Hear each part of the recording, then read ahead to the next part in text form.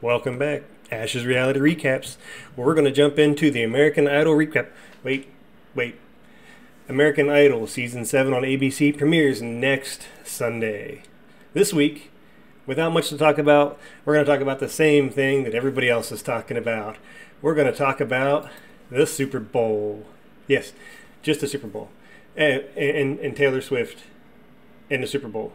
But probably both of them. We're going to go ahead and talk about both of them. So here's my 2 cents on the game. I really didn't care about the game. Didn't even watch the first half of the game, honestly. I didn't watch any of the game until, about 3 or 4 minutes left in the second quarter. And then my wife and I were having a conversation about having something on TV. I made a comment about Kansas City going for a three-peat. They wasn't going for a three-peat. That made her want to watch it because she thought it'd be cool to see history with the three-peat. I ran with that storyline throughout the entire rest of the game that they was going for a three-peat. They was only going for back-to-back. Next year will be a three-peat. But the announcers kind of threw me under the bus in overtime and said something about it being, a back-to-back attempt for Kansas City. So she kind of looked at me and then had a really good laugh about it because I had her convinced that they was going for a three-peat last night. So that was entertaining. But anyhow, we started watching the game with about 3 or 4 minutes left in the second quarter. Figured, hey, let's go ahead and watch the Usher show. And let me tell you, the beginning of the show was incredibly rough. He come out with the microphone on that went around in front of his face. And it started here and then here and it was over here and then back over here. And it sounded horrible. I'm not going to lie. The beginning of the Usher show sounded terrible. Whatever microphone he had wrapped around his head wasn't good. After the first song he went through, or the first couple songs he went through, he transitioned to an actual microphone, and then the quality got 10 times better. From that point forward, the Usher show was actually very good. Good quality, entertaining. He sang songs, he had people moving, but that first 5 minutes, 4 minutes, whatever it was not good. Don't let anybody fool you. The microphone around the face thing wasn't good. Out of halftime, the game came back on. We watched the next, 2 quarters and overtime. It was a really entertaining game. And throughout that course, we had a discussion about Taylor Swift because that was the big issue. Taylor Swift all season, Kansas City. I don't care how you feel about Taylor Swift. I could care less about Taylor Swift. I think she is a huge role model for a lot of girls out there. I think she's a huge role model. She's a role model.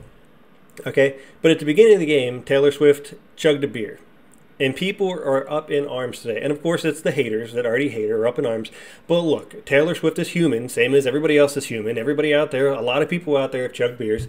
And there's nothing against Taylor Swift chugging a beer. If you know anything about the Jumbotrons, when they shine that Jumbotron on and you have a beer, in most other sports, you chug the beer. She followed right suit. That's culture. It happens. So, good job, Taylor. Thank you for being human. Thank you for chugging that beer. You're still a role model. No concerns. Throughout the rest of the game that we watched, they showed her maybe 3-4 times at best for minimal interaction. And they did. The production team did take turns to go through and show other famous people in the stadiums. Gwen Stefani, Luke Combs, to name a few. I'm going to go through the list. You can find the list. But there's photographs, there's video of other famous people in the stands. So applause to making sure that we have some of those other people on that camera. And it wasn't just all about Taylor. At the end of the game, we went into overtime. Shame on San Francisco. To me, San Francisco's coaches kind of cost them the game. They had some pretty rough defensive calls there in overtime where they just played soft for the first couple downs. They let Kansas City get a lot of yards. Then they started trying to play pressure, and at that point, Mahomes was already in his element. It was over. I'm surprised. I'm surprised that the game-winning touchdown didn't go to Kelsey, which they tried. That would have been a huge historic end to the game, but they didn't, which was good because it let somebody else take the spotlight and get that touchdown and get the win. So it really took a lot of you haters out of this game so that you couldn't be like, oh, God, they gave it to Kelsey so that they could have this amazing ending. No, it's got to be scripted. It's got to be scripted. Kelsey got the touchdown to win. Kelsey didn't get the touchdown to win. Somebody else got the touchdown to win. Applause to that guy for getting the touchdown to win after the game. And I'd already turned it off at this point, but I saw all the craziness this morning. After the game, Taylor Swift and Kelsey kissed out on the field. And I'm not going to show the picture because it goes against the point I'm going to make right now. Have a little decency and respect. I get it. You're selling those pictures. People are selling those pictures to media outlets so that they can make money. The fact that it just keeps getting shoved down everybody's face is just annoying. Let them be lovers. Let them be a couple. Let them do whatever they want to do. Swarm them, put cameras in their face. You're just adding all that pressure to a relationship that doesn't need to be on the spotlight like that. Kelce seems like a pretty good guy. Yeah, he got in Coach Reed's face and shoved him and almost knocked him down, but hey, that's passion. Shows he has a lot of passion in life. At the end, when they kissed each other and there was 100 and some cameras and cell phones jammed up in their face trying to get that picture because they wanted that money, let it go.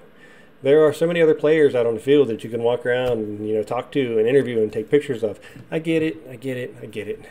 That's just the world we live in. That's the culture we're in. But at the end of the day, 1, congratulations Kansas City Chiefs on winning the back-to-back Super Bowls. 2, Taylor Swift was not the big story of the game, regardless of what you all want to think and say and hear and talk about and read about. She chugged a beer. She's human. I loved seeing that. She's a role model for a lot of people. That's fantastic. Her and Kelce have an incredible relationship. Applaud to them for what they're doing. She brought a 6% viewer increase to the game. Incredible for the game of football. And all it's going to do is create profits for a lot of individuals. And with that, thank you for joining us for Ash's Reality Recaps. I look forward to seeing you next week for our first episode of the American Idol Recaps. Have a good one.